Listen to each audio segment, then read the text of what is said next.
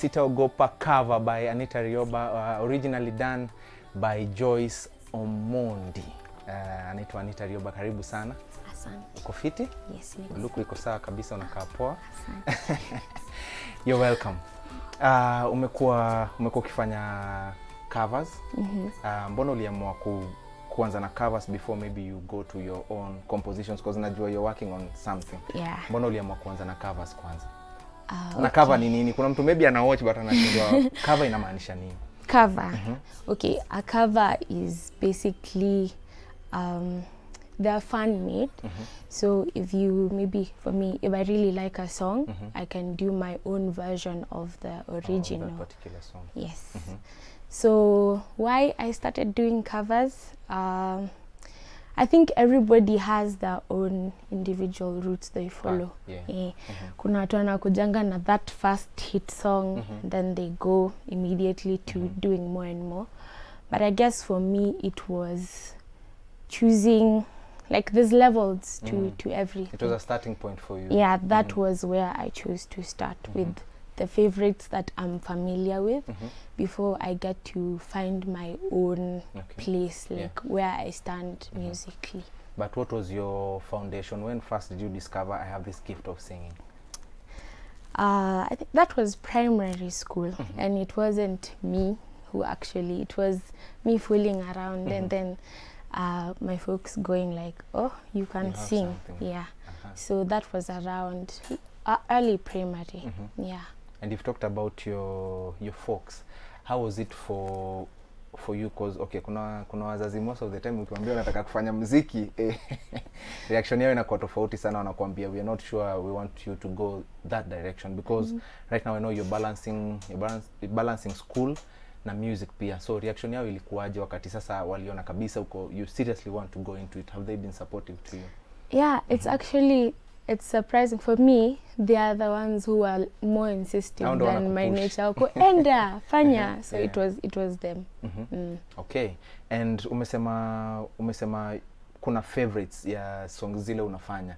So how do you choose in your cover nitafanya at a particular time? Because songs ni nyingi. How do you choose which cover to do? For me, it depends on seasons. Because if you listen carefully to the covers I do, it'll be me speaking about something during a specific time. Like Sitaogopa was in 2020 when everything was crazy. Then the COVID and everything. Yeah. Here again came after that. So it was like God sasa tupate kwa hii place yenye tuka, whatever's happened has happened. So where's the road from here?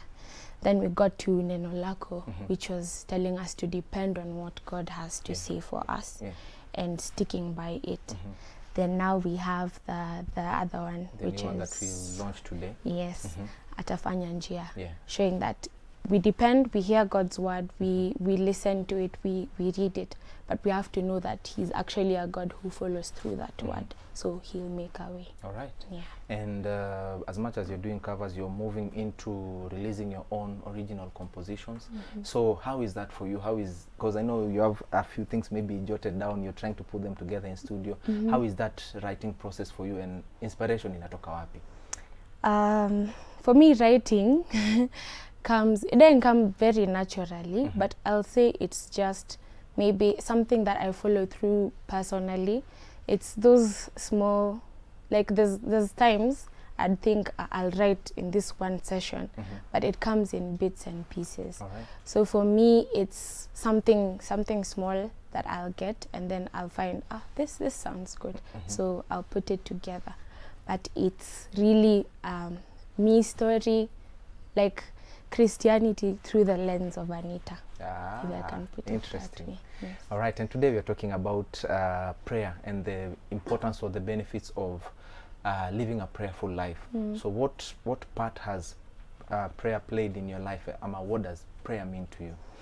Oh, okay. That's a theme we've actually had this week. Yesterday we were actually talking about prayer. Yeah. So for me, I'd say I take it as the energy I need, that personal conversation I'll have with God in the morning, those 2 words I'm gonna whisper.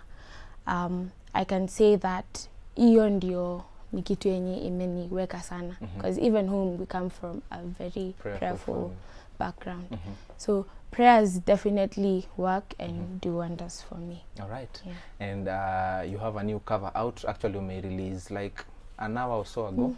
Few minutes ago, actually. Yeah. Okay, just tuambie briefly about it and where guys can find your music and your different social media platforms. Then we'll go for a short break and come back with the performance. Okay. So Atafanya Njia is actually a song by my friend, like somebody I know personally. She's in Tanzania.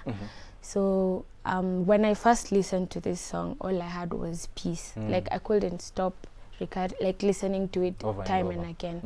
So for Atafanya Njia, it's basically an encouragement, like, okay, there's this going on, there's that going on, there's this thing you're waiting on God for, but at the end of the day, He's a God who follows through His word. Kabisa. So what I'd want to put out through that cover is mjue tu, yani kuna Mungu mwenye ako hapo, He knows, He hears, and He'll make a way. Yeah. All right. Where can guys find you and your music? I am on IG. I am on YouTube. My music is mostly on YouTube. I'm new to Facebook. Trying to figure out that world. And also Twitter. Twitter pia. Yes. Kwa umbali. Anaitwa Anita Rioba, so make sure you follow her and support her. Her music is on YouTube. Her channel is Anita Rioba. Make sure you subscribe, leave a like and a comment, show her some love. Right now we go for a short commercial break. When we come back, she'll be performing her